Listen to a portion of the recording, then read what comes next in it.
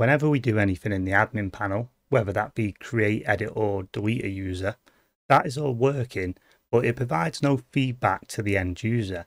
So they don't know whether it has actually worked or not. So for example, let's just take this first user here and I'm just going to hit delete on them. And you can see that actually deletes the user. So that is all working, but the admin who's doing that delete operation has no feedback to know whether, yeah, it did work or it didn't. So now let's build a notification system so we can push notifications back to the admins. So over in our project under resources views, I'm going to create a new folder here called partials. And then inside of partials, I'm going to create a new file. I'm going to call this alerts.blade.php. And then in this file, this is where I'm going to check for the presence of an alert and then display it out. So firstly, I want to check. So I want to say in the session, there is a key of success. And then I'll just close this if off here. And if there is, I want to show an alert back to the user. Now, because I'm using Bootstrap in this series, I'm going to be using the Bootstrap alert component to display this message back. So I'm just coming over to the Bootstrap documentation here, and I'm just going to come down and I'm going to grab the alert with success. Now I'm just going to paste that into the if. And then inside of here, we just want to open up our Blade syntax. And then I just want to print out what is in that session. So session success, and I'll just print out that message. Now we need to include this into our admin panel views. So if you open up our main Blade view, which is under views, templates, main.blade.php, and I'm just going to include it here for now. So I might move this later on in the series when we actually play around with the layout of the admin panel. But for now, this will be perfect for us.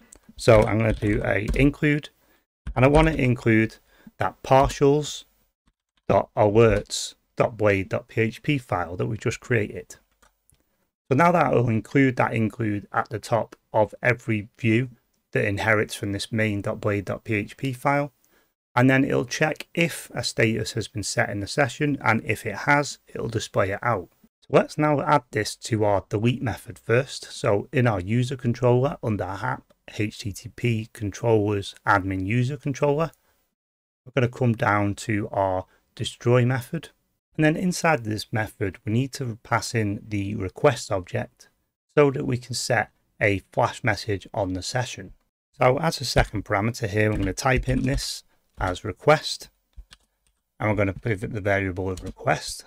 And don't forget, if you haven't already, or your IDE hasn't done it for you, you need to make sure you bring in this request. If you head up to the top of the file, you can see here I've got it, use illuminate HTTP request. Then inside of here, we can just use that request object, and we can call the session method that is on there, and we can say flash. And then we just give this a key value pair. So I'm going to call this one success, as that's the one that we're looking for at the moment. And then let's just give this a message of you have deleted the user. So this will add this message into the session, and it'll just do it the one time. And then when the page is refreshed, that session variable is deleted. And that's all done automatically for you. So you don't have to worry about that. So now let's head over to the browser and just try this. I'm just going to refresh the page to make sure that include is included in, and then I'm just going to click delete on this top user here. And you can see now it says you have deleted the user. Now if we give this page a refresh, you can see that notification has gone. So it's flashed to the session once and then it's deleted. That message won't keep showing, it's only going to show that one time. So now we can do this for the edit and create as well. So I'm just going to copy this line here. I'm going to paste it in our edit, and instead of deleted, I'm going to say you have edited the user. And then for our store method, I'm going to paste it in again here. I'm going to say you have created the user. So now that will give success flash messages for everywhere that we need them. So we're not actually passing back any kind of errors at the moment, because on the update method, we're doing a find or fail. So that is just returning an error response code instead of a message to a user. So you could actually change that if you wanted and do a find and then check if the user model contains a user. And if it doesn't, then you can set a flash message of fail, for example, or error, and then pass that down. So let me just give you an example of this, how that would work. So over in our alerts.blade.php file, if we just copy down this success one, and then let's say instead error, then change this also to error. And then instead of alert success, we want to say alert danger. And that just gives us a red styling rather than a green one. So now our alerts are going to check whether there's an error key being flashed to the session. So back over in our user controller here, and then we just want to check that variable. What we want to say is say if not user, and we can just copy this flash here. So if there is no user, we can say error, and then we can just say you cannot edit this user. And then what we want to do is then just return the redirect back. So let's just try this out in the browser. So I'm just going to edit user 10 here, and then I'm just going to right click and inspect. And you can see here in the action, we're posting to admin users 10. So what I'm going to do is I'm just going to change that to the number 11 because we haven't got a user with that ID within our database. And then we're just going to click on submit of this form.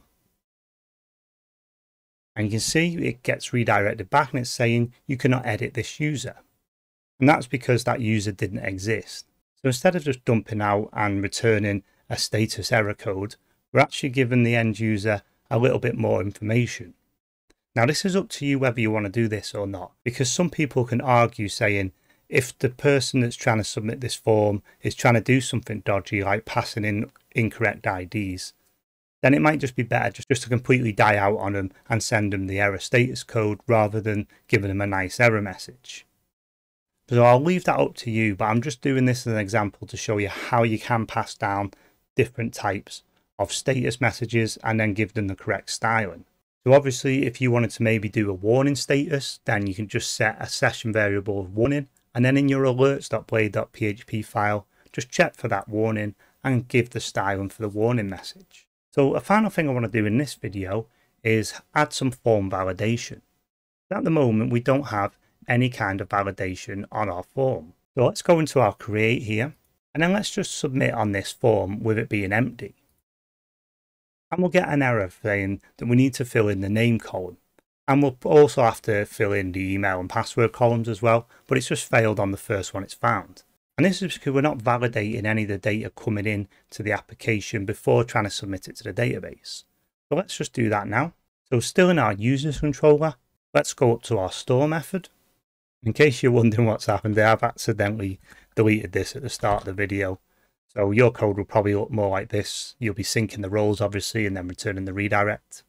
So I'm just going to pop this this request down underneath the creation of the user, as that makes the most sense. So in here now, before we actually create this user, we want to validate the data that's being passed in. So let's do that now. So we'll create a new variable here called validated data. I'm going to set this to an array, and I'm going to say the request, the incoming request, I want to validate, and then in here we can just pass in an array of the rules for each of the columns. So let's open up a new array here. I'm just going to break this down to a new line so it's easy to read. And then we can pass in the names of each of our fields that we want to validate. So we can say on the name field, and there's two ways of doing this. You can pass in a string where each of the rules are piped, or you can pass it in an array. I'm going to do the pipe method here. So I'm going to pass it a string, and I'm going to say this field is required, and then we just give it a pipe for the next rule. And I'm going to say the max length of this field is going to be 255 characters. And then let's do the same again for our email. And then I'm just going to copy this down because I want these to be the same here. I want it to be required and be a max of 255. And then also I want to make sure that it's unique, that we don't currently have it in the database. So let's just give another pipe here, and then I can say I want it to be unique, and I want it to be unique in the users table. So this just lets Laravel know, check that users table and make sure that this email doesn't already exist. And then finally, let's do a bit of validation on the password field. And again, I'm going to say I want it to be required. And I'm going to say I want the minimum length of this to be 8 characters long. And I want the maximum length of this to be also 255. Now, there are arguments that you shouldn't limit the length of a user's password. but I think 255 characters long is enough. And this prevents somebody from just pasting in a very large amount of text and posting it to the server, and then the server try and hash all of that text. It'll bring the server to its knees as it tries to process it. So for me personally, it's a good practice to put a limit on it, but not a small limit. So something like 20 characters, for example. If we set the max to 255, that prevents somebody from trying to dump too much text in it, but it doesn't limit users from using a more complex password of their choice. Okay, so now we have that. Let's just close that off with a semicolon. And then in here where we create, instead of getting a request, what we can do now is just pass in that validated data. So let's go back over to our form and test this out. So I'm just going to go back to the form, and then this time I'm going to hit submit again on this empty form. And you can see that brings back the validation error messages. And if you remember correctly, when we created this form, we put in the code to show out these validation messages. So you can see here it's saying the name field is required, the email field required, and the password field is required. So let's just fill in some dummy data here. And then for the password, I'm just going to type in pass. So this will not pass the validation because it needs to be a minimum of 8 characters long. I'm just going to say create this as a user. It doesn't really matter too much. And then I'm just going to hit submit. And you can see it returns us back to the form, and it doesn't pass our minimum character validation. So it's saying the password must be at least 8 characters long. So now we know our validation is working. So this does work, and it works quite well. And the rules aren't too long because there's only 3 inputs on this form. But imagine if it was a large form with 20, then it would take up a lot of space on your controller. So what we can do is create a dedicated form request validation for our user controller. So over in your terminal in the root of the project, we can do a PHP artisan make :request, and then we can just give this request a name. So I'm going to call this one store user request, and then we just hit enter to run that. You can see there now that has successfully created the request for us. So over in our project, if we come under app, HTTP, and we can see we have a new folder here now called requests. And we have our new request in there called store user request. Let's just open this up. And then if we can scroll down here, we can see it returns an array of rules. So what we want to do is over in our user controller, let's just grab our rules here. I'm just going to cut these, and then I'm going to paste them into here. So now our rules are in our store user request. We can now call this store user request from anywhere, and it will always use these rules. So they're only in one place, and we can use them multiple times. So now instead of passing in the request, we can actually pass in our store user request. So if I just change this here now to store user request. And now my IDE would have pulled this in up at the top for me. But if yours hasn't, make sure you come up at the top and use it. So it's use app HTTP requests store user request. Now we're injecting that in. We still have access to all the normal request object stuff. Then that allows us to call validate on our store user request. So if we just leave this variable here, and if we just take out the array, and then instead of validate, we want to call validated. And then what that'll do is that'll call our store user request validation and check the rules we're inside there. Now this one line here replaces everything that we previously had, and we can also use it. One final thing we need to do though over our store user request is just turn off the authorization for now. So in the top method here, authorize, we want to change this from false to true, and this just allows our request through until we set up the authorization. So let's just try this out in the browser now before we apply it to the edit. So back over in our browser, I'm just going to submit an empty form again. And you can see that redirects us back just exactly as it did before with the validation error messages. Only this time it's doing it through our newly created our store user request. So now we have that store user request. We can actually use that anywhere in our application where we create a new user. That means the validation will always be the same whenever we create a new user, no matter where we do it from in the application.